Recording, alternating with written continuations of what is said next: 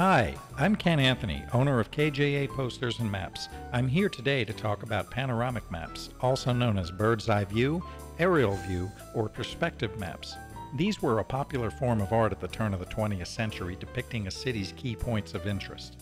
Unlike traditional maps, panoramic maps often highlighted the commercial aspects of a town while also clearly showing many local residences. I've had a lot of fun looking up places I've been to on these maps, and I gotta say, it's amazing just how much things change, and also how much things stay the same.